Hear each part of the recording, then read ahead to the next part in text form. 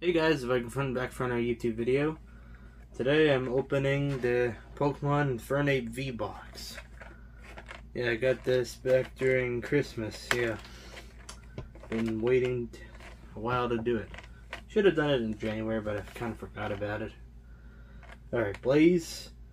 A new trial and battle with the agility and power of Infernape V. Keep the coins flipping with its Meteor Punch attack, then burn down the battlefield with its massive bright flame in this box. You'll find playable and oversized version of Infernape V Plus, bonus playable card featuring Empoleon.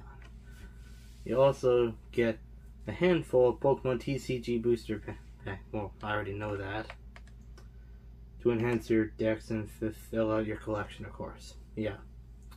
One foil card featuring Infernape V, one foil card featuring Empoleon, and one oversized foil card featuring Infernape V. And 4 TCG booster packs. And a code card. Alright. Time to crack it open. I haven't opened one of these in a while. I also have a Pokemon Go one I'm going to open next, and the Crown Zenith that I just received today. And I have a Pikachu one coming, and the Hisuian Zoroark V-Star box. Yeah, I didn't know the Crown Zenith was a special set until I googled it. I feel like a dum-dum, but that's okay. It's okay to be a dum-dum sometimes.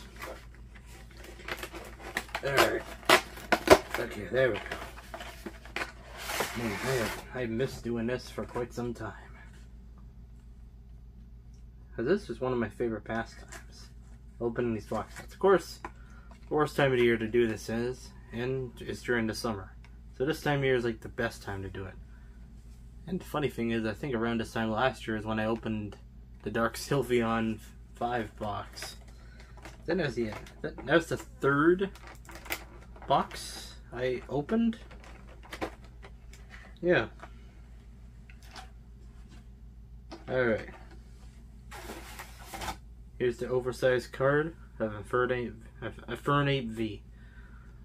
I would have to say Infernape's my favorite Sinnoh starter. I recently acquired Pokemon Brilliant Diamond and Shining Pearl, and I chose Chimchar for Brilliant Diamond. And I might do the same for Shining Pearl, but I'm undecided. Yeah. Maybe I might choose Piplup, but I'm not sure. I like my Infernape. Infernape's awesome. It's one of the best fire-type Pokemon there is. Indeed that is true. Alright, try to put this out carefully.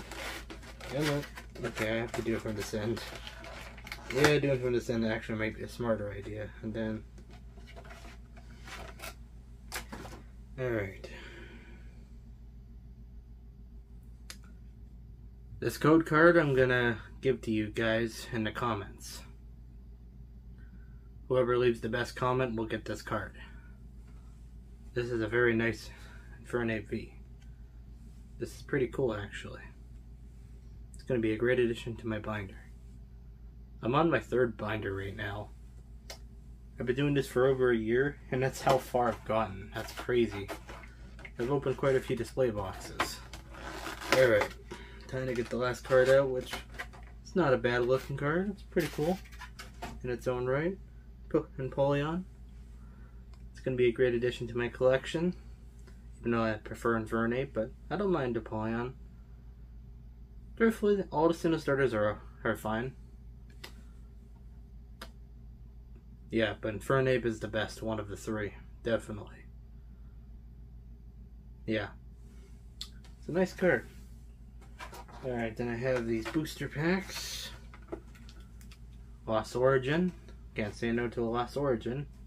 Maybe I'll have better luck with these ones. Sometimes I pull rare cards out of these. Here's another one. A Fusion Strike with Gengar. Maybe I might get... Hopefully, at least one of these booster packs will give me a rare. I'm not expecting all of them to give me a rare. Now that would be insane. but I know that's pretty unlikely. I guarantee I might have the best luck with Astral Radiance. I seem to have good luck with Astral Radiance. Or better luck than Lost Origin. That I admit. The best card I think I pulled out of Astral Radiance, or at least my favorite, is the Radiant Greninja. That is my favorite card from that set. Would it be cool if I got a second one? Yes. Would I sell that second one at some point in the future? Maybe. Depends on what the PSA grading is. If it's a 10, I'll probably hold on to it longer. Unless both of them are PSA 10, then I'll eventually sell one to the right person. Exactly. But it's going to be many years before I even consider selling any duplicate rares I acquire. Which I have a couple duplicates, which is really funny. So I might sell the duplicates at some point. Unless they're a high PSA. Unless they're PSA 10. But I'm undecided. I might just hold on to them for many years to come and decide then.